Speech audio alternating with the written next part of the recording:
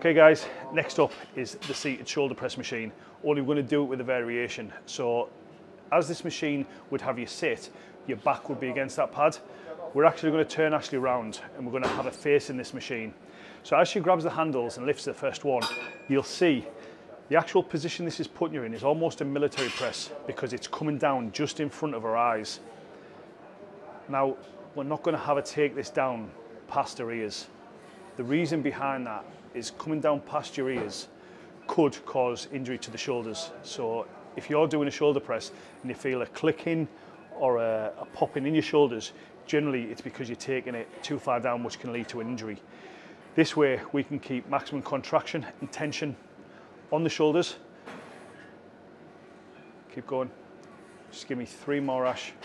So it's really important to make sure that we're only taking it down to our ears and not quite on full lockout at the top. Just note them key areas.